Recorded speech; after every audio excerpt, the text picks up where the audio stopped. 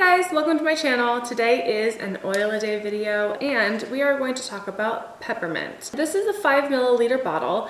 It also comes in a 15 milliliter bottle. It is so pepperminty. It's concentrated down into these essential oils, so it's like, it is extra. It's good for respiratory support. You know, you could put this on your chest and you could smell it, you can diffuse it. If you're not feeling well, it helps. It just helps. So you can diffuse it, you can apply it topically, and you can ingest it. The bottle that is the white label Vitality, that is the bottle that is FDA approved to ingest. I diffuse it during certain seasons of the year with all of the pollen in the air and the wind and all of that, and it just creates all of those seasonal sniffles. Peppermint's really good for that. I put it in a seasonal sniffles trio blend because Cadence gets really bad reactions, like her nose drips and her eyes drip and all of that. It's also a really good like focus oil. It's a really good one to like wake up, feel good, energized, and like ready to start your day. Focus on what it is that you're doing, get stuff done. It's very like motivating and focusing. It's also really good for head tension. You roll it on your temples, roll it on wherever it is that you are having some head tension, and it helps a lot of people. It's really good for digestion. So that's another benefit to ingesting.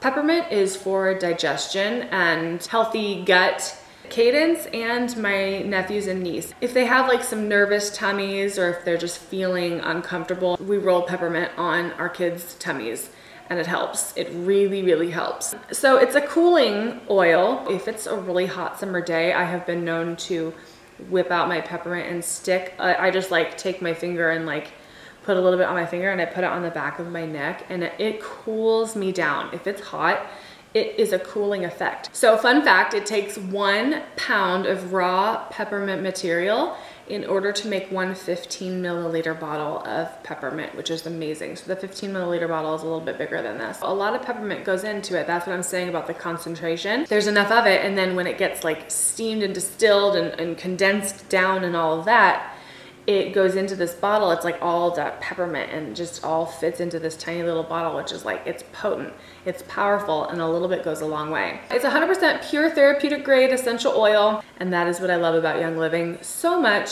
So some ways that you can ingest peppermint are, if you wanted to put it in your beverage, like coffee. Sometimes people like peppermint mochas, peppermint hot chocolate. There's ways that you can drink peppermint. I've made Thin Mints, homemade Thin Mints with peppermint essential oil. I've done it a couple times and they've been so yummy. I use them with crackers. I have a recipe for that somewhere. I can leave that link down below. I make Grinch cookies every year for Christmas, and I put peppermint in my Grinch cookies. I used to just use peppermint extract, but since I got this oil, it was like I could use my peppermint oil. It's so good. I love the Grinch cookies. It's my all-time favorite Christmas cookie that we have to make every year. And I did not get to this year, and it makes me really sad. So sad. You can take veggie capsules and stick peppermint in there and ingest it that way. If you don't have the veggie capsules available, you could do a drop or two of peppermint on your tongue, or you can do a drop on your thumb and press it up to the roof of your mouth, and it will curb your desire to snack. And I think that's really, really cool. Peppermint is a must-have. It comes in the starter kit and it is a necessity. I cannot go without peppermint. Hey Cadence, what you doing? Getting your Pokemon binder. Do you want to come say hi? Hi.